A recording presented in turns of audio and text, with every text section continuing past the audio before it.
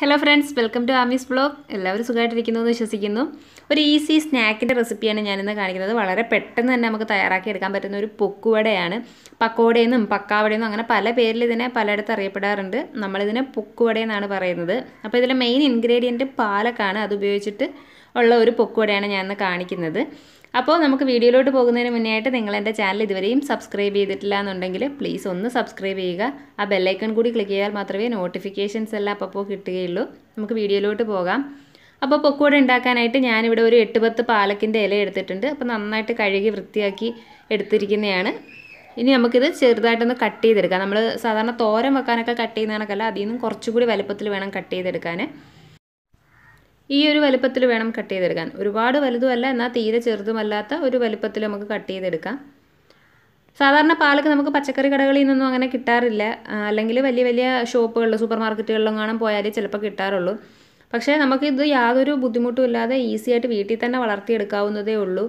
വലിയ കെയർ ഒന്നും വേണ്ടുന്ന ഒരു ചെടിയല്ല. ജസ്റ്റ് അതിൻ്റെ വിത്തൊന്ന് ഇട്ടിട്ട് അത് വെള്ളം ഡെയിലി ഒഴിച്ചു കൊടുത്താൽ മാത്രം മതി. അത് തനിയെ കിളിച്ച് വന്നോളൂ. നമുക്ക് വലിയ സാധാ ചീര നമ്മൾ നടുമ്പോൾ കൊടുക്കുന്ന കെയർ പോലും ഇതിന് കൊടുക്കേണ്ട ആവശ്യമൊന്നുമില്ല. അപ്പോൾ നമ്മൾ പാലക്കെല്ലാം നന്നായിട്ട് കട്ട് ചെയ്തെടുത്തിട്ടുണ്ട്. ഇനി ഇതിലേക്ക് നമുക്ക് ഒരു ചെറിയ സവാള നീളത്തിൽ അരിഞ്ഞതും കൂടി ചേർത്ത് കൊടുക്കാം. പിന്നെ നമുക്ക് വേണ്ടത് എരിവിന് ആവശ്യമായിട്ടുള്ള മുളകാണ്. അപ്പം മുളക് പൊടിയും കൂടി ഇച്ചിരി ഇട്ട് കൊടുക്കുന്നത് കൊണ്ട് അതനുസരിച്ചിട്ട് പച്ചമുളക് ഇട്ട് കൊടുത്താൽ മതി. ഒരു ചെറിയ പച്ചമുളക് ഞാൻ ചെറുതായിട്ട് അരിഞ്ഞിട്ട് കൊടുത്തിട്ടുണ്ട്. പിന്നെ ഇതിലേക്ക് ഒരു 1/2 ടീസ്പൂൺ മുളക് പൊടി ചേർക്കുന്നുണ്ട്. അപ്പോൾ എരിവിനനുസരിച്ചിട്ട് നിങ്ങൾക്കിത് അഡ്ജസ്റ്റ് ചെയ്യാം. മുളക് പൊടിയുടെ അളവ് കൂട്ടുകയോ കുറയ്ക്കുകയൊക്കെ ചെയ്യാം. പിന്നെ ഒരു നുള്ള് കായപ്പൊടി ഇട്ട് കൊടുക്കുന്നുണ്ട്. ഒരു ചെറിയ നുള്ള് മഞ്ഞൾപ്പൊടി ഇട്ടിട്ടുണ്ട്.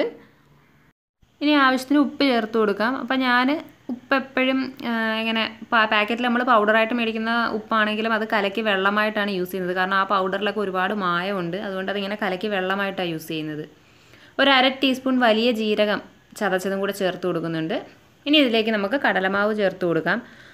അപ്പോൾ ആദ്യം ഒരു 3 ടേബിൾ സ്പൂൺ കടലമാവ് ചേർത്തിട്ട് അതൊന്ന് നന്നായിട്ട് മിക്സ് ചെയ്ത് നോക്കിയിട്ട് കുറവാണെന്ന് തോന്നിയാൽ പിന്നെ നമുക്ക് കുറച്ചുകൂടി ചേർത്ത് കൊടുക്കാം. അപ്പോൾ വെള്ളം ഒഴിക്കാതെ ആദ്യം ഇതൊന്ന് മിക്സ് ചെയ്തെടുക്കണം. കാരണം ഉപ്പൊക്കെ ഇട്ടിട്ടുള്ളത് കൊണ്ട് ആ സവാളയിൽ നിന്നും ചീരയിൽ നിന്നൊക്കെ കുറച്ച് വെള്ളം ഇറങ്ങും. അപ്പോൾ അതൊന്ന് മിക്സ് ചെയ്ത ശേഷം പിന്നെ നമുക്ക് വേണമെങ്കിൽ കുറച്ച് പൊടിയും കുറച്ച് വെള്ളവും കൂടെ ചേർത്ത് മിക്സ് ചെയ്തെടുക്കാം.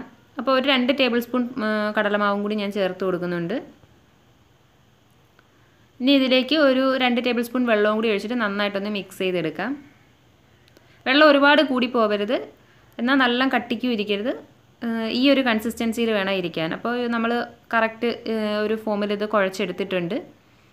ഇനി നന്നായിട്ട് ചൂടായ എണ്ണയിലോട്ട് കുറേശ്ശെയായിട്ട് ഇട്ട് കൊടുക്കാം. അപ്പോൾ കൈ കൊണ്ട് ജസ്റ്റ് ഇങ്ങനെ ഇട്ട് കൊടുത്താലും മതി. ഞാനിപ്പോൾ ഒരു സ്പൂണിന് കോരി ഇടുകയാണ്. ചെറുതായിട്ട് ഇട്ട് കൊടുക്കണം. ഒരുപാട് വലുതായി പോകരുത്. നിങ്ങൾക്ക് കുറച്ചും കൂടെ മാവുള്ള ടൈപ്പ് പൊക്കുവട ഇഷ്ടം എന്നുണ്ടെങ്കിൽ കുറച്ചും കൂടെയൊക്കെ മാവ് ചേർത്ത് കൊടുക്കാം. അപ്പോൾ കടലമാവ് തന്നെ ചേർക്കണം എന്നില്ല, വേണമെങ്കിൽ 1 ടേബിൾ സ്പൂൺ മൈദാമാവും കൂടിയൊക്കെ ചേർത്ത് കൊടുക്കാം. അപ്പോൾ വേറൊരു ടേസ്റ്റ് ആയിരിക്കും. ഇതിപ്പോൾ കടലമാവ് മാത്രം ചേർത്താൽ ഞാനിവിടെ തയ്യാറാക്കി എടുക്കുന്നത്. എനിക്ക് ആ ഒരു മാവ് കൂടുതലുള്ളതിനേക്കാളും ഈ ഒരു രീതിയിൽ ഇരിക്കുന്നതാണ് കൂടുതൽ ഇഷ്ടം. ഇതിനാണ് കൂടുതൽ ടേസ്റ്റ് എനിക്ക് ഫീൽ ചെയ്തിട്ടുള്ളത്. നിങ്ങളുടെ ഇഷ്ടം അനുസരിച്ചിട്ട് ചെയ്യാം. ഇനി ഇത് ചെറുതായിട്ടൊന്ന് ഇളക്കി ഇട്ട് കൊടുക്കാം. അപ്പോൾ നമ്മൾ ഇടുന്ന സമയത്ത് ഒരു ഹൈ ഫ്ലെയിമിൽ വെച്ചതിന് ശേഷം ഇട്ട് കഴിഞ്ഞിട്ട് ഒരു മീഡിയം ഫ്ലെയിമിൽ വെച്ചിട്ട് വേണം കുക്ക് ചെയ്തെടുക്കാൻ. ഹൈ ഫ്ലെയിമിൽ തന്നെ വെച്ച് കഴിഞ്ഞാൽ അതിൻ്റെ പുറം ഭാഗം എല്ലാം മുരിയും, അകം വെന്ത് കിട്ടത്തില്ല. അപ്പോൾ ഒരു മീഡിയം ഫ്ലെയിമിൽ വെച്ചിട്ട് ഇങ്ങനെ തിരിച്ച് ഇട്ട് കൊടുത്ത് നമുക്കൊരു ഗോൾഡൻ ബ്രൗൺ നിറമാകുന്നത് വരെ ഫ്രൈ ചെയ്തെടുക്കാം. നല്ലതുപോലെ അകമൊക്കെ വെന്ത് കിട്ടണം. ഈ ഒരു കളറാകുമ്പോൾ നമുക്കതിൽ നിന്ന് കോരിയെടുക്കാം. ഇപ്പം നല്ല മൂത്ത് വന്നിട്ടുണ്ട്. ഇനി നമുക്കതിൽ നിന്ന് കോരിയെടുക്കാം. അപ്പോൾ നമ്മുടെ ഹെൽത്തി ആൻഡ് ടേസ്റ്റി ആയിട്ടുള്ള പാലക് പക്കോട റെഡി ആയിട്ടുണ്ട്.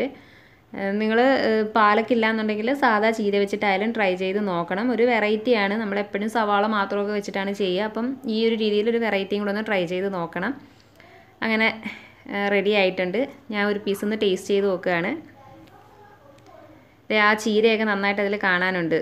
നമ്മൾ മാവ് കുറവേ ഉള്ളൂ, അതിനകത്ത് ചീരയും സവാളയൊക്കെ തന്നെയാണ് കൂടുതലായിട്ടുള്ളത്. അപ്പോൾ എൻ്റെ ഇന്നത്തെ ഈ വീഡിയോ നിങ്ങൾക്ക് ഇഷ്ടമായെങ്കിൽ ലൈക്ക് ചെയ്യണം. നിങ്ങളുടെ അഭിപ്രായങ്ങളൊക്കെ കമൻറ്റ് ചെയ്യണം. അതേപോലെ നിങ്ങളുടെ ഫ്രണ്ട്സിനൊക്കെ ഷെയർ ചെയ്ത് കൊടുക്കുകയും വേണം. വേറൊരു വീഡിയോയുമായിട്ട് ഞാൻ വീണ്ടും വരാം. അതുവരെ bye bye and take care.